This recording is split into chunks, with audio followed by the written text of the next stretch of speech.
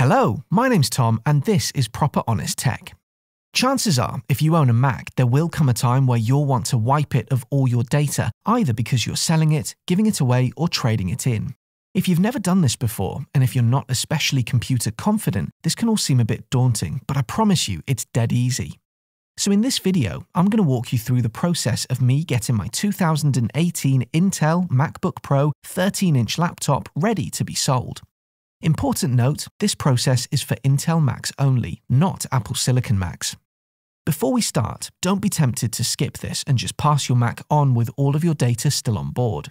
Your new buyer is going to want a clean Mac, but more importantly, the last thing you want to do is give someone a computer that's full of your photos, your personal data, possibly even your credit card information. Do the right thing, take a few minutes, and get the computer wiped. We're going to be going through 3 stages today: disassociating the Mac from our iCloud account, wiping the hard drive, reinstalling the latest version of macOS. Okay, let's start. Firstly, ensure that you have a backup of your computer. I've essentially skipped this step as I already have my M1 MacBook Air set up and have been using it for the past month, so I'm confident there's nothing left on this computer that I want to keep a copy of. Everything that I need is either on my new computer or in the cloud. But if you've not done that, do start off by backing up any crucial files. Then we're going to sign out of iCloud. To do this, head to the Apple menu in the upper left of the screen and choose System Preferences. Then choose Apple ID. In the left-hand menu, choose Overview and then choose Sign Out. If you're asked about keeping anything on the Mac, I generally say no, because we're going to be wiping the hard drive anyway. And again, if you're using iCloud to back everything up, you don't need to worry about this. Next up, for some reason, you need to individually sign out of iMessage. That stays logged in as you even when you've removed iCloud from your computer. So to do this, open up iMessage, go to Preferences, click iMessage and then choose Sign Out.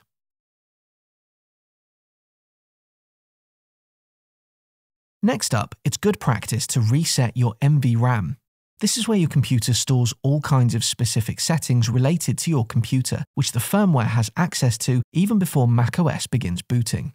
Security settings, screen resolution, time zone information are all the kind of things that can be found here specific to this computer. It's good practice, therefore, to reset the MVRAM prior to passing this computer on. To do that, reboot the machine. As soon as the screen goes dark for the reboot, press and hold the Command, Option, R and P keys on your keyboard. You'll likely have to hold your hands a bit awkwardly to achieve this, and you'll need to keep them pressed for between 10 and 20 seconds. Once done, the computer will reboot again and your MVRAM will be reset. Easy. So, we're almost done with the removal of ourselves from this machine. The last step is to wipe macOS from the hard drive. To do this, we're going to reboot the machine once more. Say goodbye to your Mac because this is the last time you're going to see it the way it is. When your Mac reboots, a bit like we did with the MVRAM, we need to hold some keys down on startup. This time, it's just Command and R, again for around 10 seconds. The computer will open in recovery mode, which looks significantly different to the main macOS. If you're asked to choose a user for the computer that you know the details of, do so by inputting the password. Then, in the Utilities window, choose Disk Utility and Continue. Select Macintosh HD in the bar on the left. Then choose Erase over here on the right. The Mac will automatically suggest a name and format for you: Macintosh HD and APFS. Stick with those and then choose Erase Volume Group. If that button isn't visible, just choose Erase. You might be asked to input your password once more. Once the erase is completed, if you have any other internal volumes showing on the left other than Macintosh HD data, you can click on them and use the minus button to remove them. Close out of Disk Utility to return to the main recovery screen.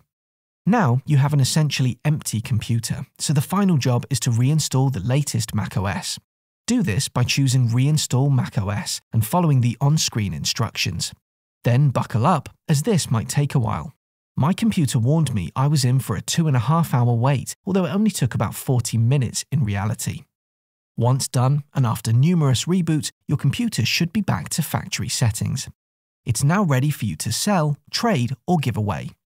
Hopefully, these steps worked for you. If you hit a problem, much as I do welcome questions in the comments, I would recommend reaching out to Apple with specific problems, as they can likely help you much better than I or any other commenter can. So there you go. I hope you found this video useful. If you did, do please consider leaving me a like and subscribing to the channel for more content like this in the future. See you on the next video.